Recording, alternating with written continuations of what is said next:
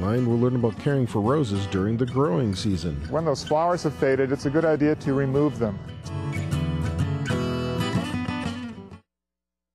Funding for Garden Line is provided in part by your membership in the Friends of South Dakota Public Broadcasting. And by Swiftel Communications.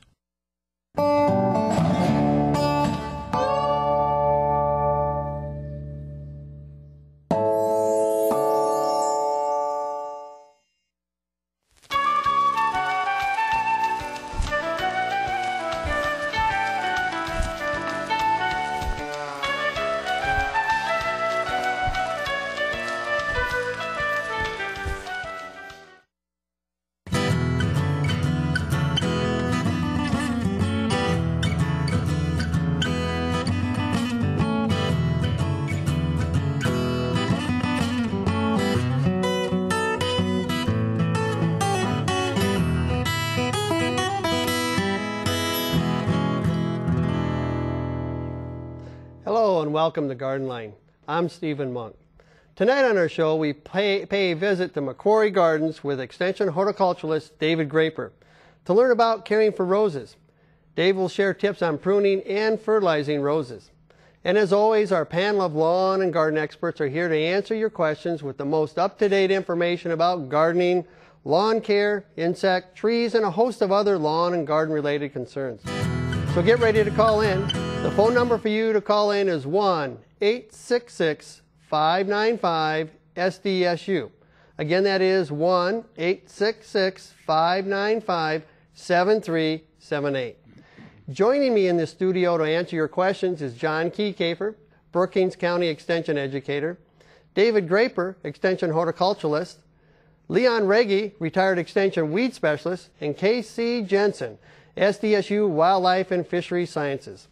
Helping to answer the phones tonight are the folks from the Watertown Master Gardeners.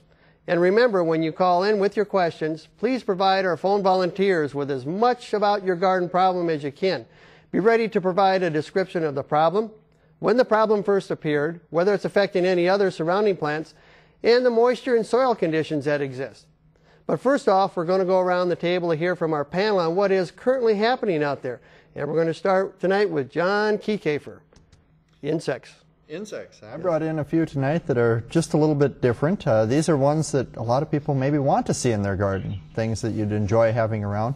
Brought in some images of some dragonflies, and we get a lot of people who try to garden a little bit for butterflies, and we talk some about birds. Casey's a lot better at that than I am, but you know, sometimes people plant things specifically for certain creatures like that, and dragonflies are one of those neat things that are fairly easy to attract to a garden and to other settings as well around a yard. And so I've got some images just of some of the common ones that you might be seeing in gardens right now. Most of these are skimmers. This is one of our smaller black and yellow skimmers that you'd find in a garden. We see a number of species of dragonflies that'll hang out in gardens and find insects to eat there. And the neat thing about all the dragonflies and damselflies that we have is that these things are all predatory. They eat other insects. Most of them they catch on the wing, which means they eat a lot of mosquitoes, a lot of gnats, flies, things like that are easy to see in the air flying and chase down and catch. Kind of unique among insects, if you really pay close attention to dragonflies in flight, they can move each wing independently. They don't have them linked together in any way, so each wing flaps independently. That lets them fly sideways, backwards, upside down, any which way they choose to fly, they can go ahead and fly. And as far as attracting them in a garden, you want a variety of plants. They're going to need that food source there. And a lot of people worry about having a pond there for them to grow up in. The larvae of all of these are aquatic and live underwater. Ponds are nice. If you do have a pond and want to raise some that way, what you're going to be looking for in that case is you're going to want to make sure that you don't have it so clean or that you remove everything so often that you're removing those larvae with it. You want to make sure that you give them a nice place to live, give them a chance to grow up. As far as the adults, you just want to make sure they have enough insects around to eat, and for most of us here, we have enough mosquitoes to share with them and have plenty left over. So if you have some of those around, give them a diversity of plants, some hiding places, some shelter, some shade and things like that, and places to get out of rain and strong winds, and chances are they'll show up in your garden. You mentioned giving them time to hatch. Is there like days you could throw onto that time frame, or? It depends very much on the species. You know, the little blue one that I had up here is actually a damselfly. It's in the same order, but smaller, more fragile looking insect. Those things can complete development relatively quickly, a matter of a few weeks to a few months. Some of the large dragonflies will take a full year. Some of them may take longer than a year, depending on conditions. And they need that aquatic environment during that entire time. So add water to your, whatever, your pond or your yeah, your don't let it dry out. Don't drain it. Okay, just continue to add And water. if you start removing all of the vegetation at times, you know, people worry about getting some of that algae and some of those other plants out of there. If you do end up removing a lot of those plants, try to leave enough of them to give some hiding places to those larvae there. Quick question. Last year, though, I noticed there were just large numbers. People were calling in, and even going down the interstate, I know one night, you could just see them, kind of like a cloud coming by your car, like you're in a snowstorm almost. Right. Yeah, you know, neat thing about dragonflies in that respect is that they can fly tremendous distances. Some of the dragonflies have been collected out in the middle of the Pacific Ocean, and they can't live in the Pacific Ocean, so they're flying from one continent to another. Same thing here, they can just get up in the air and keep flying as long as weather conditions are right. And they'll often move in front of storms. And you get those pressure fronts moving, storm systems moving through. It'll carry some of them aloft, and they just ride those currents in front of there, and you get these clouds of dragonflies moving through. Okay, good. We talked about water like in a pool or bird bath or something. Will they eat mosquito larvae that's in there? They will eat mosquito larvae. The larva will eat the larva? Yes, they will. They'll eat each other too. Okay. They are cannibalistic. Takes more water than a bird bath. So don't figure that you're going to get by with a bird bath. You don't really need to have water right there. The images that you saw tonight were taken in a garden where there is not a proper pool for these things to live within a quarter mile. So they'll move into an area even if you don't have it ideal for them right there. Okay. Thanks, John. David, what do you have for us tonight? Well, I missed the show last week because I was out in Pennsylvania attending the American Public Gardens Association annual conference. So we got to tour some fantastic botanic gardens out on the East Coast. There's a lot of great places to see around Philadelphia.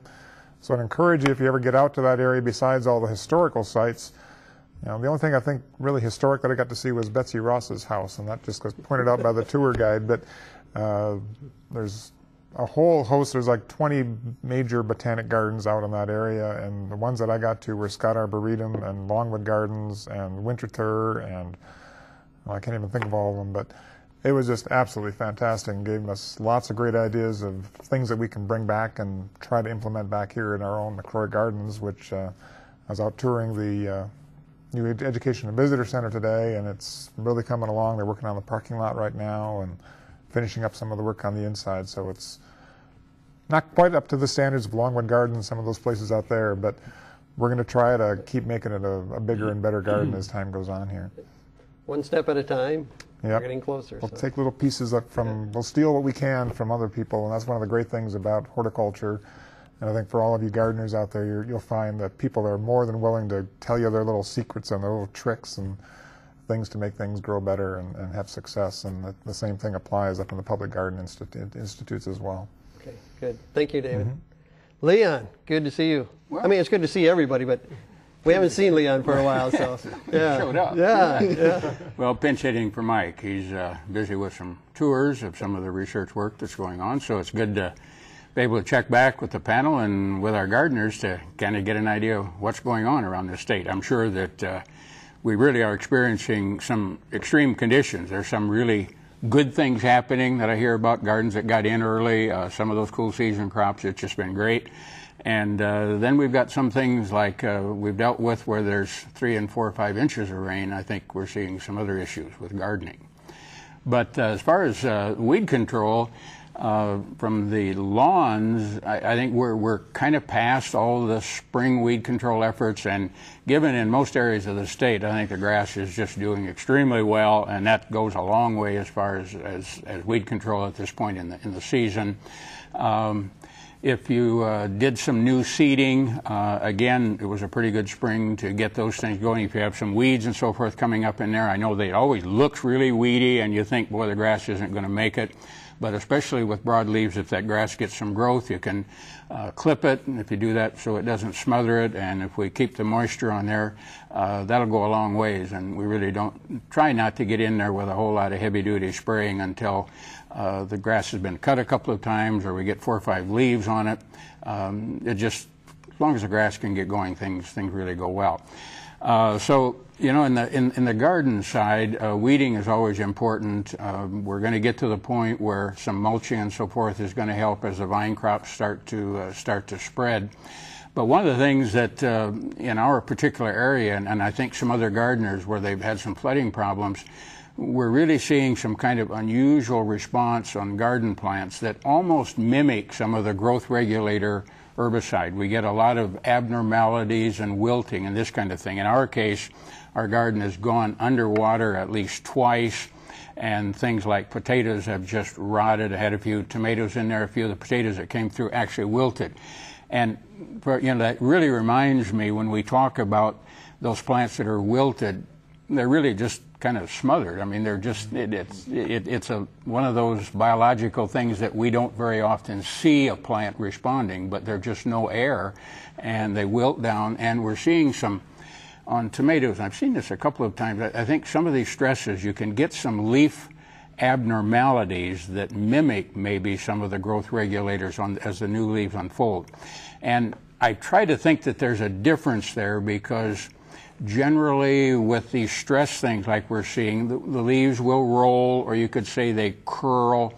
But when we get some of the growth regulator herbicides like you used for dandelions or spray in the wind after the tomatoes and flowers and things are in, it'll tend to cause some abnormal cell division, maybe some wide veins or some distorted, uneven growth. And generally stress itself doesn't really do that. Now that can be a little hard to sort, but I think folks, this time of year we start looking a lot of those plant symptoms. And don't forget, some of these stress issues are going to make some plants look a bit differently for a while. Hopefully now, I know we've got some warm weather, in fact hot days coming, things will probably straighten out, and hopefully we'll get back going again, because a lot of folks really just finished getting some gardens in places, and some are doing very well. Yeah, if it was wet enough to where those roots actually died back, it'll take a little time for those plants, if they aren't dead, to recover, I suppose, for the roots to reestablish. I've been watching a few of the plants, and it takes maybe 3 or 4 days, and then you get a little bit full. You think, here we had some bright sunshine, so now I'll go out here this afternoon and things will be up. No, it's just the other way. The top part of the plant is going like summer's here and I got to take off, and it can't do anything about it from the roots. They're still waterlogged or been destroyed, rotted off. And it'll be kind of interesting with all the rain we've had and runoff, how in some cases we relocate certain weed species as far as seeds flowing and getting caught in a residue that is bunched up and along the streets, creeks or rivers and so on. So it'll be interesting in the future sometimes if we relocate.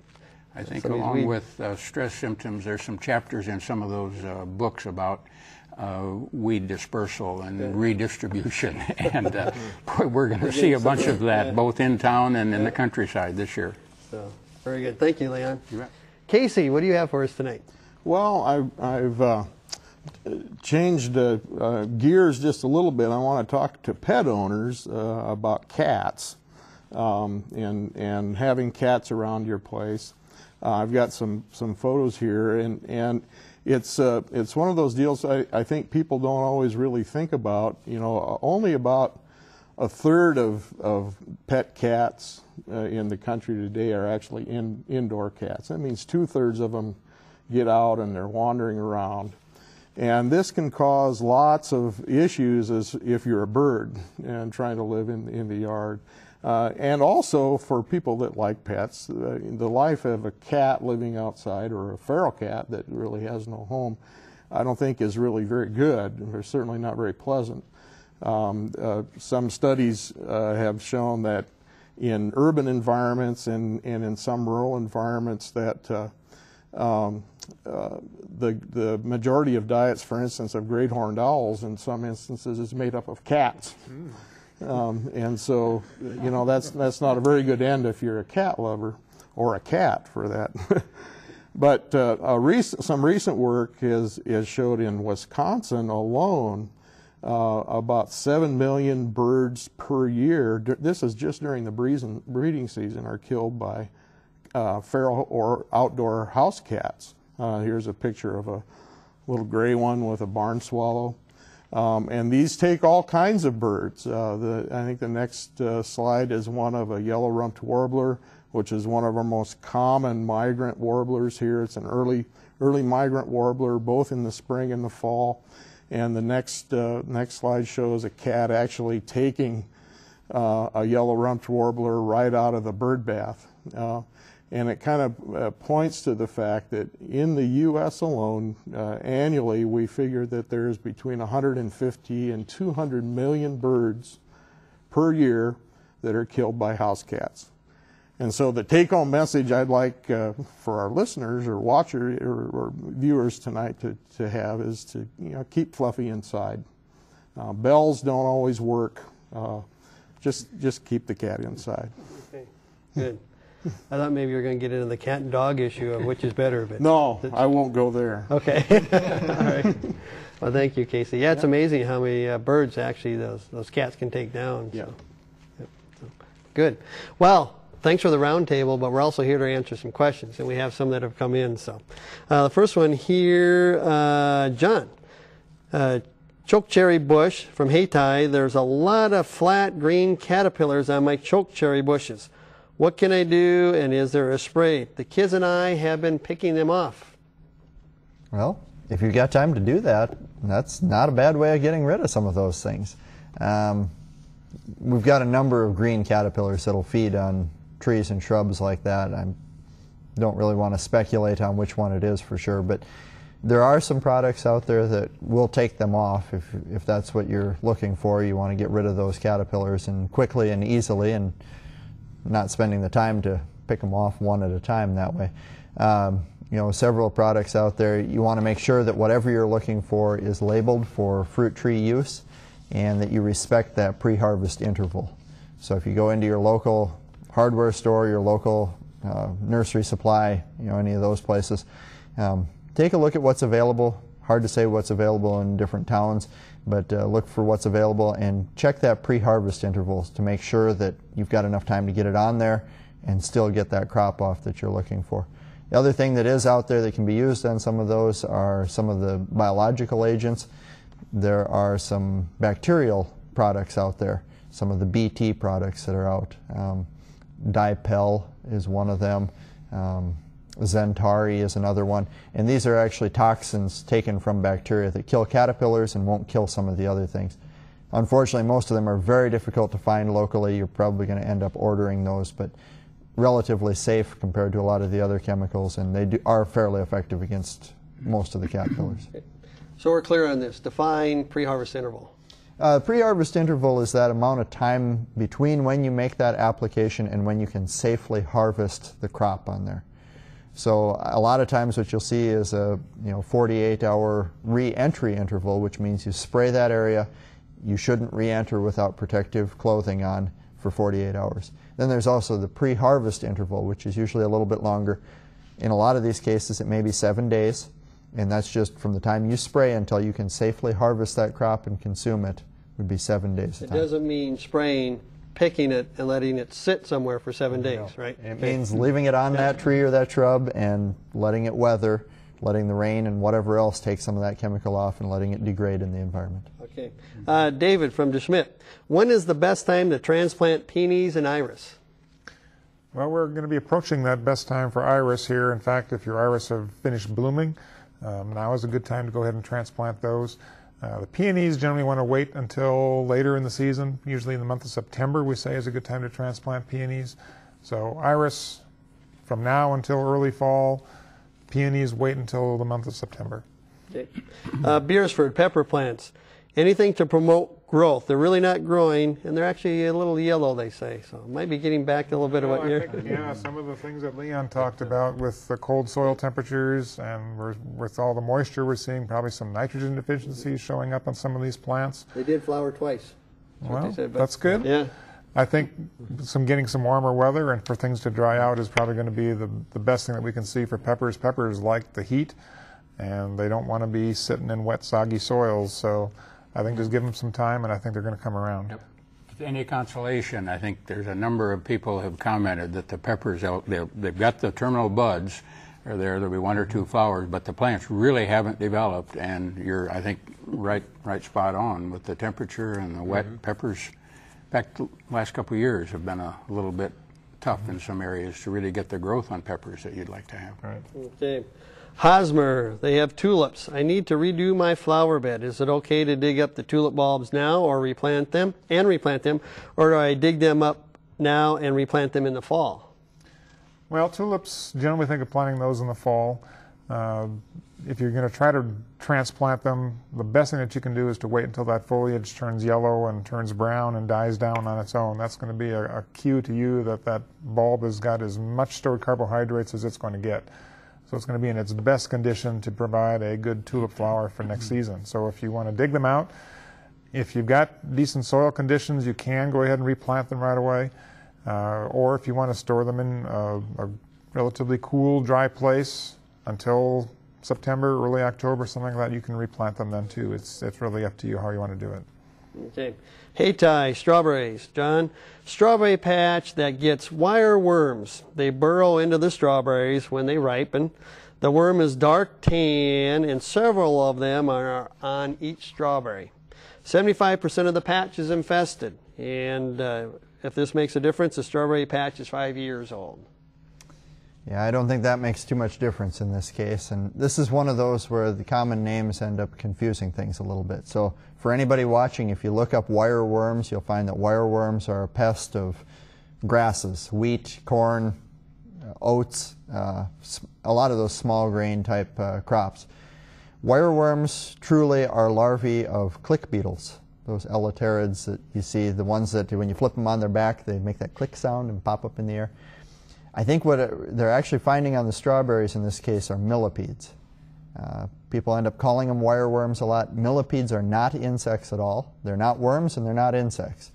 And they get into a lot of different areas like this. They'll end up feeding on a lot of different horticultural tissue, vegetative tissue, and they'll do a number on strawberries. I know I've seen them on some strawberries in the last week, other fruits as well. As far as trying to control them, that's going to be fairly difficult. They're really a symptom of our cool, wet weather this spring. And if we can get rid of some of that cool, wet weather, chances are you'll see some of that millipede damage going away. As far as getting rid of them, it's one of those where honestly your mulch on the strawberries is going to encourage them. If you have less of that, it'll favor getting rid of them. The plastic between strawberry lines will help on that. If the strawberries are resting on plastic, you can reduce some of those numbers that way. Other than that, I don't have a great solution on how to get rid of them. Harvesting before they're fully ripe, would that make any difference here? It could, although if they're short of food, they may end up eating some unripe ones too. Okay. They're not that fussy about them. They're hungry, they're hungry. So if you can get those strawberries up off the ground a little bit, take away that easy avenue for them to have access to them, that will help some too. This one comes to us Wyoming. It's a two-part question. Dave, does it really help to add gypsum pellets to the garden soil to help with compaction? When and how to add, if that is a suggestion. Then we have another follow-up question that deals with mulch, but if you want to do the gypsum one here first. So. Well, gypsum is something that can help with compaction, especially if you have high sodium content in your waters. And I know West River, we can have some very high sodium content in our water out there. And gypsum can help to alleviate some of that compaction, that crusting that you get with some of that. As far as how to apply it, I'd say just broadcast it. There should be some directions on the bag as far as how much to use. I don't know what the rates are off the top of my head, but I'd say just broadcast it and then incorporate that into the soil to get the best activity from it. It's been interesting as I've been looking in hardware stores and so forth. I'm always going into hardware stores for one thing or another, either for McCrory or for at home. And I've seen a lot more limestone showing up in garden centers and hardware stores and so forth around here. Lime is probably one of the last things that you want to buy, even though you might read books and talks about the importance of liming and adding lime to your soil. For us, we don't need it. Gypsum, on the other hand, will provide some calcium. I think it's calcium sulfate, isn't it? Calcium, yeah. Yep, that's right. So you're going to get some calcium, and you're also going to get some sulfur. It's essentially a neutral product. It doesn't really affect pH too much. If you put lime on, that's going to tend to raise the soil pH, and in general, our pHs are pretty good or on the high side, so adding lime is going to make that problem worse. So if you want to add something, get some extra calcium, get some sulfur in there. You know, those can be nutrients that we need in our plants. Gypsum isn't too bad. Okay. The second part deals with mulch, as I mentioned. They really would like to know advantages or disadvantages, or if one's better than the other as far as shredded cedar versus cypress mulch. Well, one of the considerations, I like using both, but I prefer the shredded cedar bark or cedar mulch for one important reason, and that there's lots of cedar trees out there, and it's a renewable resource, that there's plenty of them out there. Cypress, on the other hand, are getting kind of slim and few between in a lot of places, and so the cypress mulch, you know, it's not quite as a renewable resource as the cedar mulch. As far as long-lasting and that sort of thing, they're going to both be very, very similar. They both resist decay pretty well, and they both can have about the same appearance out in the garden. So it's really up to you, I guess. Okay. Does one hold better against windy conditions at all? They're both pretty much the same, typically, in my experience. I've used both, and I guess you might just say, well, which one's cheaper, and go with that one. Okay. There we go. This one comes from Sioux Falls, bayberry bush. The leaves are yellowing and the shoots have a browning in the vascular structure. He wonders if they have a disease such as Dutch elm disease, and what would be the treatment, or is there anything that they can do, or can it even spread? The hedge is 30 years old and the disease seems to be getting a little worse as time goes on. And this is bayberry? Bayberry bush is what they say here. Bayberry bush hedge is how it's titled. Right. I'm not familiar with any bayberry bushes even in South Dakota, and I might be completely wrong on that, but that's a new one for me. I'm not familiar with bayberries here in South Dakota, certainly in other parts of the country, but especially one that's 30 years old, I'd be real surprised. Maybe it's a barberry. Could be what they're referring to. If it's got thorns along the stems, that could very well be what it is. And again, this yellowing that you're talking about gets back to what we've been talking about earlier. Wet, soggy soils, you're going to get nutrient deficiencies showing up. Iron, manganese can be possibilities. Nitrogen can be a possibility.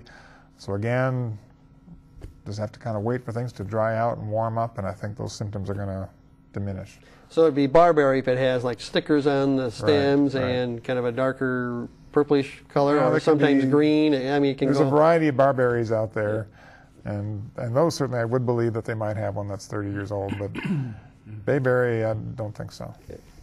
Hibiscus plant here, John. Whiteflies and hibiscus. How do you get rid of them? They kept it inside. They try to keep it inside year-round. Blooms and looks healthy. It does have a few leaves that drop, of course. But right. Yeah, that's kind of the perennial question with hibiscus. If you're growing them here, as soon as you put them outside, they seem to be a magnet for whitefly. And if you look on the underside of those leaves, they're just coated with whiteflies. You know, simple things that you can do, just even washing those off with a, I don't want to say high pressure hose, but you know, some water under some pressure will knock a lot of those off. Insecticidal soap works well on those sorts of things. You know, we end up with a number of products that will knock out whiteflies, but the trick with any of those insecticides that would be labeled against them is to make sure that you get it up under the underside of the leaves. If you're just putting it on the surfaces, you may be missing most of them. The other thing, if you could find one that would be taken up through the root system, especially if it's a container type plant, you can treat fairly easily that way, treat that soil and have it taken up through the plant and hopefully get to them that way. Okay. Casey, Sioux Falls. Mice are getting into my house through the unfinished furnace room. They chew through the insulation near the floor joist and come into the kitchen. How do I keep them out? I have heard of using steel wool to plug the hole, or should I use decon around the perimeter of the house? Help. You know, anytime you have rodent issues coming in, they can come in very, very small holes. And so caulking does wonders a lot of times to caulk even very small, like a 1/2 inch gap. Most mice can get through that. If you have larger holes, for instance, where like a utility line is coming in through the basement wall, or your air conditioning system, make sure that area around that cord or pipe coming in is plugged well, caulked well. If you have a large hole, I would from the inside maybe cover it with hardware cloth. You can buy some very fine mesh hardware cloth that rodents can't get through, and then Mesh fence is what you're talking about there. Yeah, hardware cloth. Yeah. Okay. And I think it has maybe a 1/4 inch screen like thing, and mice can't get through that, and so that's a good deterrent as well if you have a large hole. But otherwise, a lot of times it's just caulking those gaps. Plus, it's going to help you on your utility bills. Traps. You can always trap them. Yeah. System traps. Yep. I was in a workshop one time. They were talking about at certain times of the year, especially with female mice, that they will look for nesting material over food. Yes. And so sometimes at the right times of the year, using like dental floss or something like that would be more encouraging them into the traps than peanut butter or oatmeal or cheese. Oh, or for trapping mice, sometimes but cheese or a mixture of peanut butter and oatmeal, I think, is hard for any mouse to resist.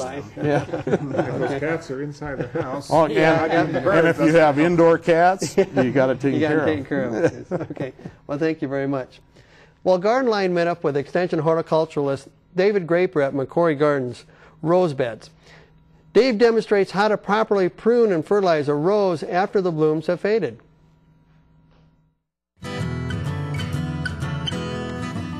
I'm Dave Graper, Director of McCrory Gardens, and tonight we're going to talk a little bit about taking care of roses in your garden. A lot of people really enjoy growing roses. It's one of the most popular garden plants that people have in their gardens, and there are many different types of roses out there, and right now we're seeing kind of roses at their peak, especially some of the shrub rose varieties that we have out there, like the one that we have here, which is called John Cabot, which is actually kind of a shrub climbing rose. Unfortunately, we had some heavy rain last night, so we lost some of the color that it had, but it's been really a very beautiful rose for the last 2 weeks or so, and we still have more flowers showing up on the plant, so it's not quite done blooming yet.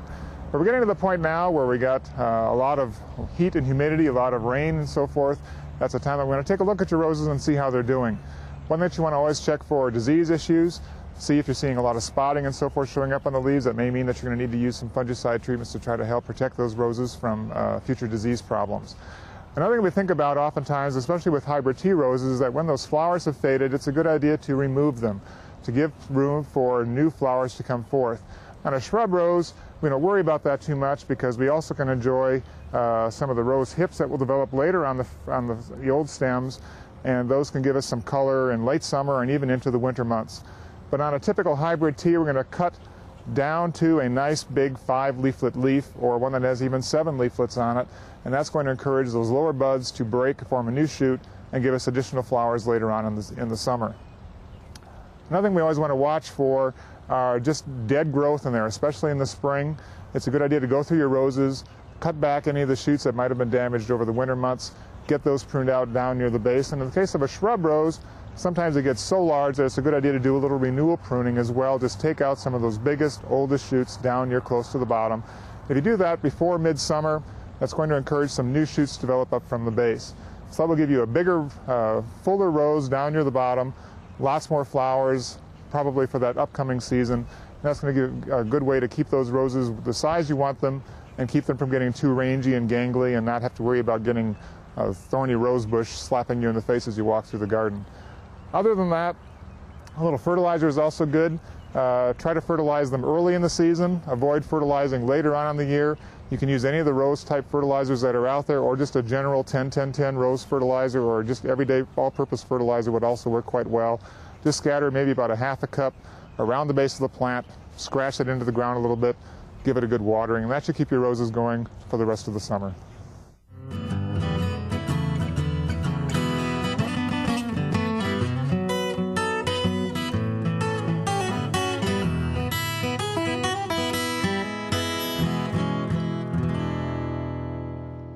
Well, thank you, David, for that information. So, and also I want to mention you're the director of McCrory Gardens, so that's a good site for that, and you're well versed in that.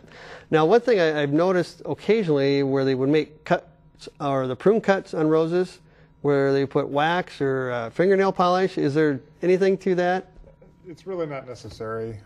If you're pruning roses or pruning any kind of shrubs or trees, again, you're going to find those pruning sealers and pruning paints and so forth, and like you mentioned, other things that people try. The plant will chemically wall off those wounds, those cuts on its own, so adding things like that really aren't necessary. Okay, good. Thank you. Leon, this comes to us from Chamberlain. Is there any way to control creeping Jenny? It's coming up through the straw mulch that's around her tomato plants. They've narrowed that down quite a bit. That's going to be a tough issue for the current year. And creeping Jenny, or field bindweed, really does present an incredibly tough problem, and it's just going to keep redeveloping as the plant grows back from that underground system, especially in gardens, because it's responding to the same tender loving care that we're giving the tomato plant, and so during the season it's going to be tough. For the season, the best thing that you can do is to keep removing the top growth, because that's what's making the food and that's what's going to help build up those reserves in the root, and it'll at least prevent the thing from really building up so that it becomes tougher for the next couple of years. So keep the top growth off. Probably every couple of weeks there will be enough growth on there so that it starts making more food than what it's really using to produce the growth. If some real fall effort, whether it's in this case in the garden after all the produce has been harvested, if there's good moisture in the fall and they get regrowth, that would be the time if they want to do some extra work on it. Roundup, for example, could be effectively used if they allow several inches of growth on that vine. If you don't want to spray, at least go through and do a couple of tillage operations, because that's going to also help weaken the underground part of that plant. We're dealing with something that probably is in the neighborhood of a ton or ton and a half of mass under an acre, and whatever portion of that you might have, the garden is probably doing as well with that. So it is something that takes persistence, but certainly around the tomatoes, it's a matter of just kind of holding it at bay during this part, and I think they're doing, the mulching and stuff is going to help with that, as well as other weeds. They're doing what they can given where they're at. You talked about roses, Dave, and we have a couple questions, one from Mitchell, one from Burke. The first one is, when is the best time to apply lawn insecticide granules? Well, that's we'll go over here for that. It's a lawn one. But then they also follow up coffee grounds around roses. So John, you want to talk about the lawn insecticide granules, and then we'll come back to the roses in coffee. Sure. Okay, we'll start with the lawn insecticide granules. This is really going to depend on what insect it is that you're targeting. And, simple answer is that it's going to vary throughout the year depending on what you might have. If you're going after white grubs, we're getting close to the time where you'd want to start thinking about putting some of that on for white grubs. If you're dealing with bill bugs or with other insects, you want to try to time that a little bit better to match their life cycle a little better. So what we're really looking at is, first of all, figuring out what sort of insects you have there as a problem, and then timing it to match their life cycle out there. So I think identification's first step on that one. Okay. And John, we're timing that to go with the larvae, right? Is that correct? Yeah. They see the other. Well, and it's more than moth or something will be hopping around on some of those, and that's when we start thinking about it. And it's more than just the larvae, because in the case of the white grubs, once you get those big larvae, they're kind of hard to get out of there. But if you can get those little babies, they're pretty simple to get, and so you want to stay ahead of them and get them out of there. I always think about it when I see the adult moth or something, going, well, that doesn't necessarily mean that we're at a treatable stage unless you're going to do something. The adults are hard to kill. It's tricky to do the adult. Yep. That's right. Yep. Okay. The second part of that, Dave, was coffee grounds on roses. How often or how much? Well, coffee grounds, there's a lot of other organic kind of materials like that. Again, I wouldn't overdo it. I'm not sure how heavy a coffee drinker you are, but some people can accumulate quite a few coffee grounds. I wouldn't, put cups around a plant, but if you got a, 1 pot's worth of coffee grounds and you sprinkle it around a plant, and again, kind of work it into that soil a little bit, that's probably going to be enough. If you have a compost pile, you can certainly add them to the compost pile. That's another good place for coffee grounds. You're going to get some organic nutrients out of that kind of a material too. So a little bit is okay, but I wouldn't put it on an inch thick and think you're doing a great thing, because you could get some problems with high salt content and that sort of stuff. So. Okay. The other one comes from Mitchell Roses. They've had this for 8 years. It's never bloomed or had blooms. It's the west side of the house, 2 feet from the foundation.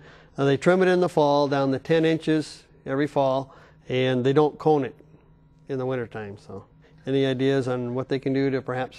Well, if they've never seen flowers, my first guess is that this is a hybrid tea rose, and the top grafted or budded portion of the plant has died out. Hybrid teas are notorious for that in our climate. We have a tough winter. University of Minnesota Landscape Arboretum, for example, every fall they dig a trench next to the rose plants and they tip them over in the ground and cover them up with soil. Then in the spring they dig them up and tip them back up again. And if you aren't doing that and you're not putting a rose cone on, which I'm not a real fan of rose cones either, it's very easy for that top growth to die out over the winter, and what you're getting are shoots coming up from the rootstock, which can be a very vigorous type of shrub rose. Many times they don't have real pretty flowers, or they might not really flower much at all. Those shoots can get 6 feet tall, I've seen on some of those. So it's growing like gangbusters, especially the leaves seem like they're kind of small compared to what you might see on a typical hybrid tea rose, and there aren't any flowers. I'd say the best option here is to dig it out and start with a new plant. I would suggest going with a shrub rose, especially if you're not going to try to do a lot of winter management of caring for that plant. If you're going to do a hybrid tea, I'd say think of it as a pricey annual flower that you enjoy for the summer, and you replant it again the next year, because it's just probably not going to survive unless you do some good mulching and really protect that plant over the winter. Okay, we're going to go for a trifecta here. And from Gregory, roses, how do I start a rose bush from the rose bush she already has? Well, roses are actually not that difficult to root, and especially shrub roses. I mentioned just a moment ago about hybrid teas where you've got a portion grafted onto that rootstock. In most shrub roses, they are growing on their very own roots. So you can take cuttings in the spring when that new growth comes out. Just take some cuttings of that new growth that's maybe 2-3 inches long, put a little rooting powder on it, put it in a little plastic bag or a pot with a plastic bag over the top to provide some extra humidity, and you'll generally get them to root fairly easily. Even just sticking them this spring, you probably could have just stuck them in the ground and they probably would have had enough moisture to get to root. Another thing that you can do is to just take a longer branch, bend that down to the soil, take a little piece of wire, make a hook out of it, and push that down in the soil. Put some soil over the top of the base of that, and that will probably also produce some roots. So there's several ways that you can do that. Like I say, generally roses are fairly easy to root on like that. The hybrid teas, on the other hand, you probably have to go into budding and grafting and all that sort of thing, and that can get a lot more intensive. Okay, thank you. Well, we certainly encourage our viewers to call in, but throughout the week we also encourage emails and letters that have questions, and we have some of those this week as well. This one comes to us from Brookings. They planted this tree at Lake Poncet last summer. Water came up and I thought the plant died because it was in too much water. The tree came back this spring. Most of the tree is growing back above the grafting. Is this tree going to be a hybrid tree yet, or is it going to grow back as a crabapple tree? Any thoughts on that one? Well, I can't really see the graft union very well and see this new growth that they're talking about. Well, that's a little bit better image there. Again, they hit on the key here. If those new shoots are coming from above that swollen crook in the stem down there near the soil line, that is the portion that was grafted onto it, so it's going to be the same variety that they purchased the plant to be. If those shoots come from below that, that's coming from the rootstock, and just like I talked about with the roses, you're not sure what you're going to get, whatever that rootstock happens to be. And then, as I mentioned, a crabapple, I generally had some type of crabapple that they use as a rootstock, especially a dwarfing rootstock. So if it's above the graft union, I'd say give it some time and see what it does. Okay.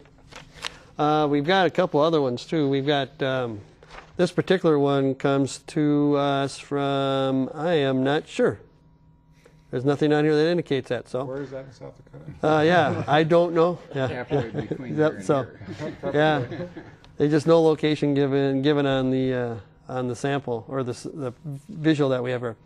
Can you help me identify this plant? I ordered several bare root currants from a mail order nursery. This one was mislabeled, so I was reimbursed. Just wanted to know what it could be. It survived last winter, buried under the snow, and has been thriving since, though there were not any blossoms this spring. Does that graphic help us out at all as far as what it might be? Unfortunately, it doesn't help me out a whole lot. I don't have a good answer for you. If John Ball were here, he might be able to say, oh, that's this plant, but I'm at a loss. I don't know what the plant is. If we had a small sample of the plant with a twig with some leaves attached, we have a better chance of getting it identified for you. I just can't see it well enough from that image to give you a good answer as to what that plant might be. Looks like it might be a little chlorotic, though. Does look a little yellowish, but yellow. Yeah. that could be a Darker variety. veins. It could be. Yeah. It could be. Yep. Okay. Leon Parker, how do you control clover in a lawn? It's also fairly close to the garden. Well, there are a couple of clovers, but commonly we're speaking about white clover, which again will respond to some of the weather conditions later on. Even when it gets droughty later on and the grass kind of drops back, we'll often see the white clover really look like it takes over. And it's really not a particular serious weed problem in a lot of lawn sites, actually, but if you're trying to maintain the grass and get rid of all of the other broadleaf weeds, clover can be managed, I think, quite nicely with a fall herbicide program. It's a perennial plant and typical of those kinds of plants, and it being a broadleaf susceptible plant, the same kind of thing that you basically do for dandelion control in the fall, where we talked before about the field bindweed of creeping jenny. Allow for some extra growth so you've got some more leaf surface, and later in the fall, after the garden and stuff, we don't have the risk that we do with flowers and garden, like they're mentioning there. Even after a light frost, white clover will be very effectively treated. And I would suggest if you want to treat, that's probably the way to hold off now. Okay. Work with the garden. Maybe change perspective. White clover is one of those plants that I kind of like having in the lawn, and seems like the more of it I want, the less of it I get. So maybe if you try to get more of it, you end up getting rid of it. It keeps the bees happy. That's right. Okay, this one comes to us from Lincoln County. Fruit trees and fruit bushes. They bloom but did not pollinate. Is there a shortage of bees, or is it too cold or too windy, too wet? Question marks. Any thoughts on that one? John or Dave? Can we answer it with a yes? Sure. To all the questions, or that's the first? Well, part of it is when we start talking about these sorts of things, on the bee side of it, we were short of bees at the time of year when the trees were blooming in most of South Dakota. We have two things that happen there. Most of the honeybees go south for the winter, and that's not by the bees' choice necessarily, but that's by the people who manage them. They all get hauled down to Texas and Florida and California, and they all end up in California for a month, and then they come back. They end up coming back normally right after apple trees are done blooming. So we don't have most of our honeybees in state at the time when our apple trees are blooming. This year, because of the timing of the apple bloom, trees were delayed a little bit and the insects didn't get the memo, so they went ahead with their lives like nothing had happened. We actually ended up with a case where most of the mason bees were done. They had completed their development, they had finished up and were gone by the time the apple trees really hit full bloom. And those are great pollinators for apples, but if they're done and gone, they're out this year too. And most of our bumblebees weren't up to speed yet. So we were really a little bit short of pollinators for apples this year, but it's more of a specific to this year question than overall. We had some weather things that go on too, and I think Dave can probably handle those better than I can. Well, again, we've had the wet conditions this year. We've had wet conditions last year. We've had some spring frosts that can come into play there too. I'm not sure if they really had a really good display of flowers on the trees. My trees had very few flowers on them this year. And again, I think that relates back to some of the stress that they went through this past year, and also some of those spring frosts can come into play there too. So if you have good flowering, then it kind of comes down to the pollinators if you haven't got any frost involved there. But there's not a whole lot you can do other than just provide good care for those trees, and hopefully they're going to just be storing up a lot of energy this summer if they aren't too wet, that they'll put on a good show of flowers and hopefully lots of fruit next spring. Okay. Casey, footnote to this one, she puts out great jelly to attract the Baltimore Orioles, but the king flycatcher sits by and catches the flies, I guess, that may come around the jelly. Wow. So Great. she's getting a double duty out of that way. And this year I'm getting lots of reports of things other than orioles coming into the jelly. I have lots of rose-breasted grosbeaks. In fact, more grosbeaks eating my jelly than I do orioles. And a neighbor lady who lives over by Aurora is telling me she's got lots of catbirds and brown thrashers that are coming in and eating her jelly. So that's kind of an added bonus this year. And I hadn't heard that before. So Can't beat great jelly. Yeah, great deal. Yeah, that's the way to go. Well, let's go back to a couple other email graphics that came in and questions that came in. This one comes to us from Rapid Valley. And could you please identify this weed for me? It is the most prevalent one in my area and quite a nuisance. What is the most effective spray to control this pest other than resorting to the Armstrong system? Hand pulling. Well, they've shown fair detail on the picture, so I think we can take a swing at it. That would very likely be prickly lettuce. It's not a particularly new weed plant. In fact, it's really common around, especially in their area, but in a lot of areas around South Dakota. And I would anticipate that this is a case where the seed is being parachuted in. This is one of that family of plants that the seed can be carried quite a distance. So if they've got some sources for this, this is no consolation, but it's probably going to be a reoccurring issue with it. It isn't annual. It will start up normally fairly early in the spring, can start sometimes in the late fall, but early in the spring. And it's a broadleaf plant, so you could say, well, we could treat it like dandelion and that sort of thing, but I think it's a more difficult problem. If you do any herbicide work in the spring when the plant is fairly small, I think it would be quite effective. But what I find is that so often it's growing, and then if it's cut off with a mower, it has kind of a flattened base, and those leaves are not very active. And what I would hope is, I guess, that if you've mowed it off and the growth is there, this year, if we can keep the grass going, rather than trying to beat up that kind of already mowed off part of that plant, that plant will disappear this fall when it freezes, and you're probably going to have a new crop of seedlings next year. But it's broadleaf, can be treated if you're using some of that kind of work in the spring. You'll get some benefit from it, but it is a little more difficult. Does like the crabgrass preventer do any good for the seed production or the seed germination? Generally not. Those are going to handle the grasses. This would be, you would need something with some residual. The granular weed and feed products, if you're applying, if that's the way you're doing your weed, it's maybe not the best time for some of the other weeds, but if you're doing that, that would be effective in the spring on any of those seedlings that had emerged. In this case, it'd be preferred to have it wet so those granulars. If you're going to use the granules, the trick there is that the granule has to be retained onto the leaf surface of the weed and dissolved so the chemical can be taken in just as if you had used it in a liquid spray application. So that's how it's effective. So have dew or sprinkle lightly or something before you do it, and you could get some help that way if it's becoming a real issue. Okay. The next one comes to us from Hitchcock, and this is a leaf from a black-eyed Susan flower. They also see this on their dianthus flowers. This is have been going on for 2 weeks. They sprinkle it with some 7 powder. Not sure there is any improvement. Any ideas what we have here, gentlemen?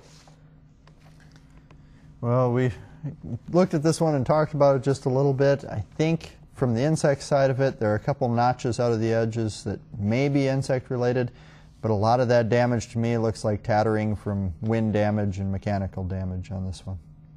Mechanical damage? Right, just brushing against other vegetation, getting slammed against other things in the wind, Not really anything related to insects, I don't believe. More so than maybe, well, would a disease happen to do this where it would kill the tissue and then battering back and forth? There are some diseases that will add to that quite a bit, and so that's a possibility. But I don't think we're dealing much with insects on there. There may be a few, but chances are the reason that the insecticide isn't working is because there aren't insects there to kill. Okay. And 7 would be more of a stomach poison type of insect, wouldn't it? Right. Besides, so Yeah. more so than a piercing or anything. Yeah. Okay. All right. Okay, good. Well, that's all the time we have for this evening. Just to let you know, Garden Line repeats twice each week on South Dakota Public Broadcasting Digital Channel 3, also known as the Create Channel. The encore broadcast can be seen Fridays at 11 a.m. Central and Saturdays at 4 p.m. Central. Check your local listings to find SDPB Digital Channel 3 where you live. Now time to wrap up and thank our panel of experts. John Keycafer, Brookings County Extension Educator, David Graper, Extension Horticulturalist, Leon Reggie, Retired Extension Weed Specialist, and K.C. Jensen, SDSU Wildlife and Fisheries Sciences. Thanks to our phone volunteers, the folks from the Watertown Master Gardeners, and thanks to you for watching and calling in. On behalf of the entire crew, have a good evening.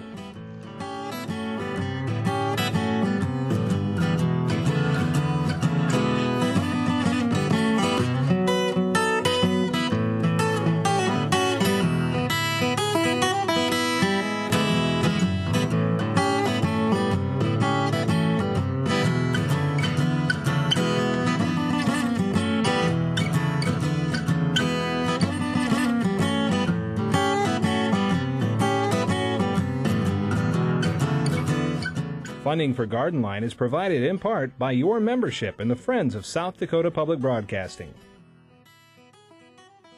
And by Swiftel Communications,